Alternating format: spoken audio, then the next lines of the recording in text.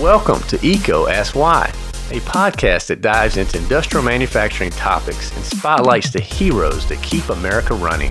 I'm your host, Chris Grainger, and on this podcast, we do not cover the latest features and benefits on products that come to market. Instead, we focus on advice and insight from the top minds of industry because people and ideas will be how America remains number one in manufacturing in the world. Welcome to EECO Ask Why.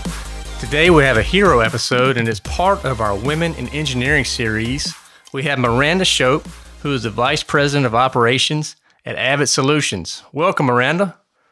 Thank you. It's great to be on the call with you today. Oh, absolutely. Looking so forward to walking with you through this story and sharing your story with others, inspiring some women out there. Very excited to have you as a guest, and we'd love to start these episodes with just talking about the journey, to the role that you're in now. So that would help us if you could just walk us through that. Interestingly, I think someone told me one day that my resume looked more like a zigzag than a line, which was intriguing to them. So I think that kind of zigzag started very early. I wanted to be an engineer. I knew that. I grew up in a paper mill town, smelled horrible. That was definitely not an option, but they gave away a lot of scholarships. My mom and dad kind of said, it's free money, so why don't you go? Interestingly, the vice president of technology at the time, he's since passed away. His name was Barry Mitchell, was a wonderful man. He presented me with my scholarship to NC State to major in pulp and paper. And I told him I was going to take his money and never work in a paper mill. And I ate those words for the last 20 years. And he reminded me of that many times before he passed away. So after going to paper school, I went to work for Honeywell MeasureX, selling process control systems, delivering them in the paper industry for many, many years all over the U.S. Through that, I kind of realized that I really liked the aspects of kind of commercial and technical, but I didn't want to be a salesperson and I didn't want to be a projects person. And I really looked out to getting into kind of the estimating side of life and really doing contracts and having a balance between designing systems and being in the commercial play at the same time. And I think that really shaped all the decisions I made after that. I ended up getting my MBA while working at Honeywell. Just really thought I knew that I wanted to do something hybrid, but definitely in business management and kind of take my engineering degree and build on it in different ways. I then received a deal of a lifetime and went to work with a longtime customer at a paper mill. Spent some years in the mill in production. Learned a lot there too. Definitely very different than being a technical consultant in a vendor role. But one of the best decisions I ever made because I got to be a customer. I got to live with all the things I'd sold. I got to understand how those decisions are made, capital procurement, all the processes in life that if you don't understand, you don't know how to sell in the way that people think.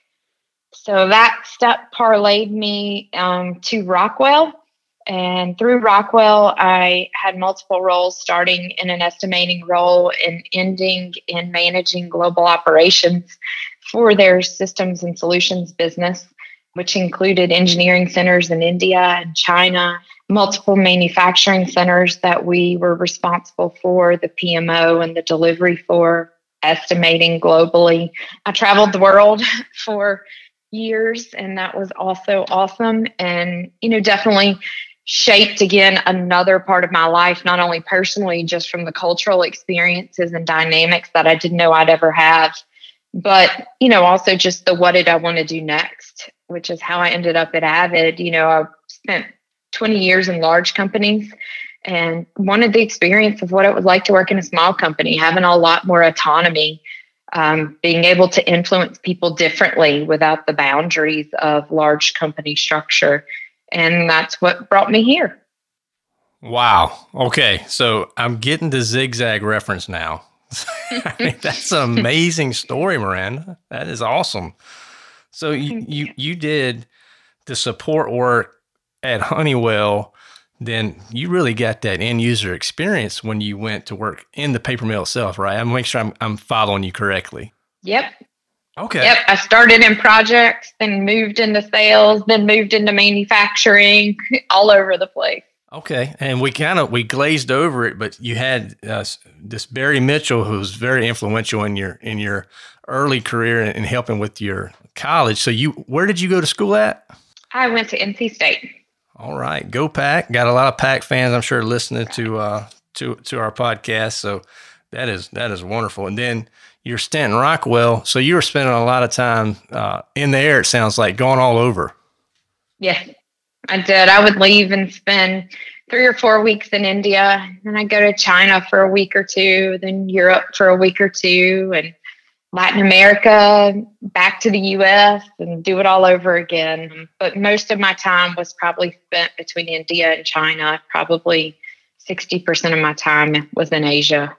Okay. Where did you enjoy going the most? I love India. I would have moved to India. It was never on my bucket list. I think maybe not on many people's bucket list, but it was one of the most beautiful cultures I've ever experienced. I learned so much from my team personally. It changed kind of my experience and my view of that country and what it's like to live there, as well as, it's such an up and coming growing area. And one of the neatest things was every time I was there and we were working on a new project, a new technology, or rolling out some new changes, it was openly embraced and eagerly moved forward.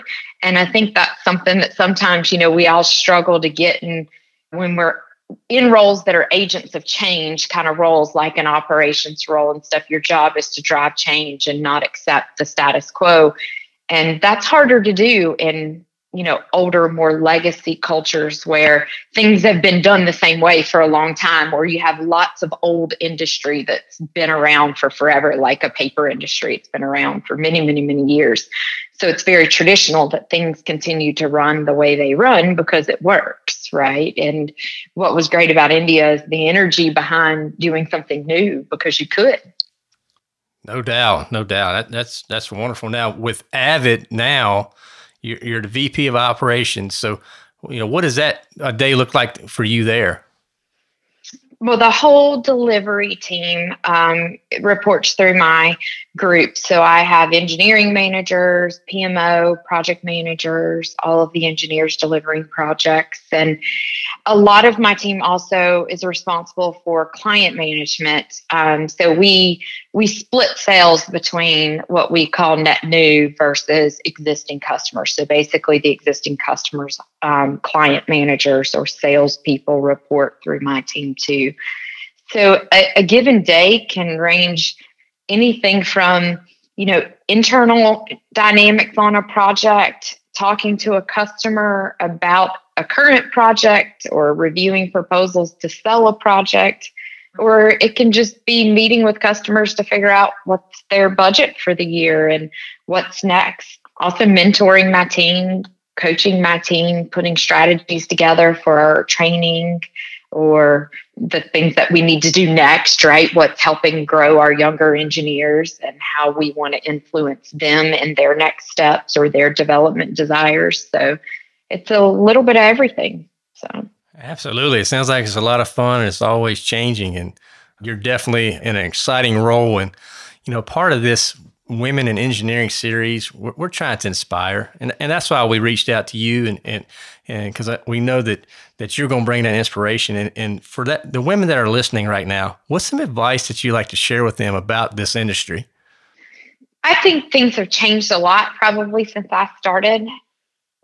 It's definitely a high achiever, high performance industry, at least from the heavy industries aspect that I came from, paper mills, et cetera. I described, kind of my early life in the paper industry, whether it was working for MeasureX delivering systems or even when I went to the mill, is when something runs at 3,600 feet a minute, you're making good and bad decisions that fast, and you need to be making good ones. So the intensity of that environment really showcases winners that win, I think. So if you like kind of the chaos and the madness behind always having something to work on, I think that, people who have those natural tendencies tend to just love that. And I think that was what appealed to me, was there was never a dull moment. My mill manager at the paper mill would tell us every day, pick a fight with the process. And so it always meant that you had something new to work on. So it's a great place to be an engineer because you were never bored. But I definitely think from being a woman and being one of few in a lot of my positions, if not the only one in many of them, it's different. And so I think trying to find a way to be yourself and continue to be yourself, right? You can always be too much or too little of something for somebody, but you can never apologize for being who you are. And I think that that's an awesome place to work from, and something that I always worked from was just who I was, right? That's right. That is awesome. You're right. You can't forget that, right? Because it's so easy. We want to sometimes conform to the situation and just be yourself. And you're there for a reason. They hired you for a reason. And loved your answer. I mean, that intensity. You're talking about winners that win. I'm feeling it. I mean, that is awesome. A lot of times when we hear in this industry, there's myths out there, right? And I know I want to ask you this question. So, what is a common myth about women that are in industry that you'd love to debunk? You can have it all. I think that that's the hardest part. I watched a lot of my peers that I graduated with or that I met through the years forego their careers for family or other scenarios, because it's a lot. When you work in a paper mill, we used to laugh and say that you're married to the mill and your spouse is your actual mistress, because, they're the one who sees you on the side. The mill always saw you first. When my husband and I were working together at the mill, you can imagine, we had 3 kids and sometimes 16-hour days. And there were sometimes we went into the mill and didn't come home for 2 or 3 days. And, but, those were just days. In the end, we both had careers that we loved, and that for me was important. So I got to share it in multiple ways. I got to share it with having a great family. My career continued to grow and move. I made it through a paper mill in the South in the middle of the 2000s and learned probably more there from the operators and the people I worked for on a day-to-day basis than I learned as a whole. So, it's how you choose to embrace the things that are put in front of you and doing something with each and everything you learn every day. And I think that every woman in the world can have it all. Right. So. I love that answer. You can have it all. You're right. And I have 2 daughters, and I cannot wait for them to hear this series and to listen to people like you share this type of insight and knowledge and inspiration. So that's a great one. And Miranda, when you're in that moment where things are clicking, and I call it a moment of flow, right? You're doing what you love. You're making an impact. What are you doing right then?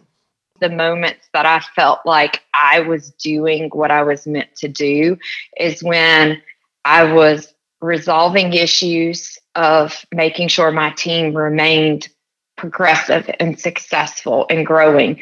But it was the moments that I stood up for them when they were right and someone else didn't acknowledge that or didn't give them credit for the things that they had done. And I think that that's the moment that I feel like I'm where I need to be, is when I feel both of those. That is awesome. Great answer. We also love on this podcast, Miranda, to give a chance to give the shout outs to the people who have helped us and influenced us in our careers. Are there any mentors that stand out? You've already mentioned that, Barry Mitchell was very influential in your college days, but just other mentors that you like to recognize. So Gus Cotros, I met when I was in college. He was at the time VP of Roman Haas, which is no longer, a company. It's been acquired multiple times since. But I met Gus, and Gus became as much of a kind of a father figure in my life as he became the person that I called. I remember when I decided to leave Honeywell, and I didn't even know how to quit a job, and he was the guy I called and talked it all through. He is still the person I talk to today. He's been retired for many, many years, and we don't miss a month without talking on the phone.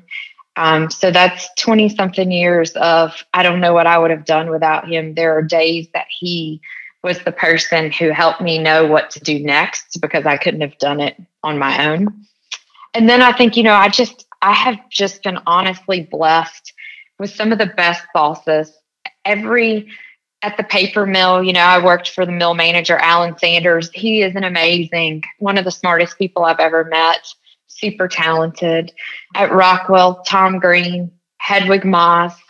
I mean, just some of the best bosses that without them continuing to believe in me and pushing me, I wouldn't be where I am today, because it was people like them who gave me opportunities that I maybe didn't even see for myself. So again, I've been so fortunate to have been blessed in so many different ways. Jane Barr at Rockwell, she's regional vice president of sales, was one of the best mentors I had during my 7 years at Rockwell. And again, we still talk to this day. So many people who just touched my life in many ways. That's great. Thank you. Thank you for sharing so many of those with our listeners. And we're also, with this Women in Engineering series, we're trying to give people resources, particularly if they're trying to come to this industry. What have been some of the places that you've tapped in the past that have helped you along the way? Oh, I think throughout it's a ton of different things. I think people, obviously, that are the first place I go. I continue to always connect with different people who have different perspectives than I do. I read a lot. I read a lot of technology. I watch a lot of, technology videos, et cetera. I read a lot of books about people. I think if you embrace learning about yourself early in your career and you realize where your strengths are and maybe where you're not so, more, I don't call them weaknesses, but more opportunities for improvement. For me, it's the soft skills, right? Like I know that I make decisions very business-like. They're very much what's the right thing to do for the customer, or what's the right financial thing. And so thinking about the way people might perceive change is something that's not as natural for me. So I spend a lot of time talking to people who have that aspect, or maybe have a background in HR, and saying, what do you think people will perceive, or how could we manage this change? So, I think really tapping into all those pieces are important. Now, you mentioned you're doing a lot of reading. Any books or resources that have really helped you develop that you like to share? I read a lot of different things. There's a great book that I really love that is definitely a great read and very much about negotiations with people. It's called Hostage at the Table. It's written by a former, I think he was a FBI or CIA negotiator who writes from the perspective of how to stay on top in negotiations, right? And he talks about, that from a hostage scenario, but it's very much translated into business acumen. I thought that was really, again, soft skills type scenario. It's how do you take the time to understand people and what they want and why they behave the way that they do? And it's really extracting those inputs out of it. I thought that was great. I've read another book recently called Growth Mindset. Really interesting. I'm gonna have to I read a little bit of everything. Yeah, I'm gonna have to check out that Hostage at the Table. That sounds like a fun read. It is. It reads really like you're reading just a fun book, right? Not like a business book. So. Right. Yeah. Very good. So, got any highlights of your career that you obviously have a stellar career? Anything that stands out that you like to look back and hang your hat on and say, you know what, I was a part of that? I think I was the bigger thing that I think I influenced a lot of people. I inherited teams at times that when I inherited them, people told me, I think you're going to have to let half this team go, or this isn't going to work. And to this day, those people are still in their careers and successful. And I think that's the thing I would hang my hat on the most for someone who knows that soft skills aren't necessarily my first forte, but leadership and growing people turned out to be something I didn't realize I could do, and definitely the thing that I'm the most proud of. Very good. And now everybody learns differently too, Miranda. So, how do you, what's your learning style? How do you continue to learn to stay on top of things? Because you're in a changing role that things are moving so fast. Just curious on the different avenues that you take to stay on top. I think, like I said, one thing I would say to anybody as a whole is, never burn a bridge, because every person that I have ever worked with, I am somehow still connected to. And we've all gone on to likely be in different places now, different careers, different companies, et cetera. So the network of people that I have to reach out to as resources, even if it's just, as a friend, hey, what do you know about this? Or tell me about this industry because I've not spent time there. People who are inside of companies that instead of having to go through traditional channels to get information, I have inside, call the phone number and say, all right, I'm looking for information on this product. How do I get that the quickest? So I think for me, the way I learn is, again, through my network, and building that network out through the years was one of the things I learned early. Was you always have to have a network, which is why you never burn bridges and why you keep all those people as a part of your Rolodex through the years. So I try to learn through people. So. That's a great way. Great advice. I mean, the network is so important, and so often it's overlooked. And, the way you leave a job is sometimes just as important as the way you come into it, right? So. Absolutely. Absolutely. So it's what people say about you when you're gone that matters, right? That's kind of one of those sayings. Yep. That's right. So. You're all over it. What are they saying when you're not around? That's right. So how about things you like to do at work? Is there anything that you wish you had more time to do? I think the hardest thing for me has been through my career is creating work-life balance. I work a lot because I love it. And so it's the cutting it off at night that's probably the things that I wish I had done more of or had more time to do, because I am so devoted to making sure things are as successful as I expect them to be. So I think that's the biggest thing. And I strive in the chaos. I like it when I have more things to do than I can get done in a day. So I don't always leave myself time for things to be different than that. So Right. Well, that's good. I mean, you're definitely got so much going on. I mean, work-life balance is important, and there's so many aspects of that, right? You have your career, your financial goals, your spiritual goals, all the physical, all these things. It's hard to keep them all in balance when you have so much going on. So it's good that you recognize that that's important.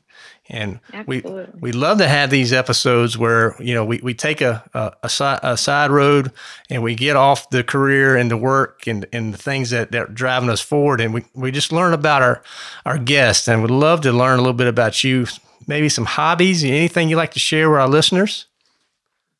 I don't really have a lot of hobbies except for spending time with my kids. I would say my kids are all high-level athletes. So my son, who is now older, he's a golf pro at a country club, but he played college golf and AJGA golf. And so when he was younger, it was taking him to golf lessons and golf tournaments. And then my girls came along, and my middle daughter is a multi-time world and national champion equestrian.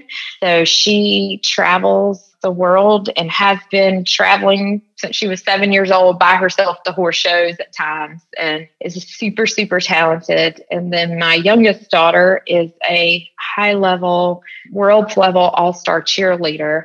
So we compete all year long with her, and we travel everywhere from, Orlando to Kentucky to up north, and we're always on the go. So my spare time that's not working is on airplanes and in cars, driving my kids places and watching them do what they love.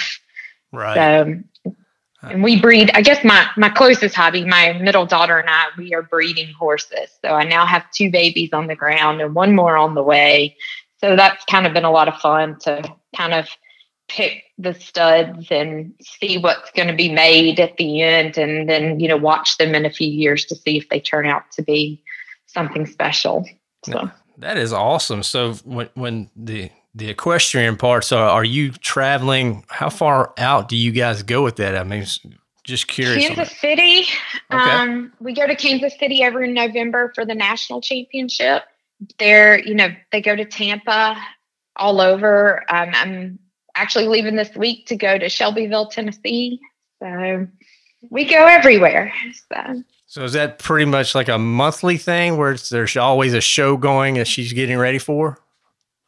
Yeah, she goes probably 2 to 3 times a month. She does a lot of catch riding for other trainers and other people. So she goes a lot, but she's in a special high school for athletes who do stuff like this. So she travels all the time. So she does a lot of her school online. And so she's capable of traveling everywhere when she needs to. So sometimes she just hops on a plane and somebody picks her up on the other end and she shows for a couple of days and comes home. And sometimes she goes to Kentucky and stays for 3, 4, 5 weeks. So. Oh, wow. Okay. So it's not just her horses. She's doing this with other people's horses too? Yeah. Yep. She's got, the world and national championship she won was on a catch ride for another owner. Very cool. Very cool. So you have the 2 daughters and the son. Anything else on your family you like to share? My husband and I, we've been married almost 20 years now. We have always worked together. We met at MeasureX. We left MeasureX to go to the paper mill together. We left the paper mill, went to Rockwell together. Now we're at Avid together. We've had very parallel careers. He's more of a sales technology guy, and I'm definitely more operations and project driven. And so we're kind of each other's yin and yang from not only a personality standpoint, but a work standpoint. So it's always worked really well for us to work together. And that has been a privilege we've had for a long time. So. Well, it sounds like you guys have a great relationship and just a wonderful family, a lot of fun things happening. Any surprises lately that caught you off guard? No, I mean, I think just the world as a whole right now is surprising. Every day seems to be something new. And so I think just adapting to that. But, to me, kind of like I said before, I kind of like the change and the chaos. And so the part of just with everything changing every day, it's something new to process. It gives us a new issue to think about. Okay, how do we sell in this new norm? How do we respond to our customers? What precautions do we need? All the different things that every company is dealing with right now. But definitely those pieces, I think, are probably the most surprising lately. It's like you tell your kids this when they ask you, what is this, right? You say, I don't know. I've never experienced this in my lifetime, so it's dealing with daily dynamics. And that I think every day there's kind of a new one because we're moving forward in a different norm that we're constantly adapting to.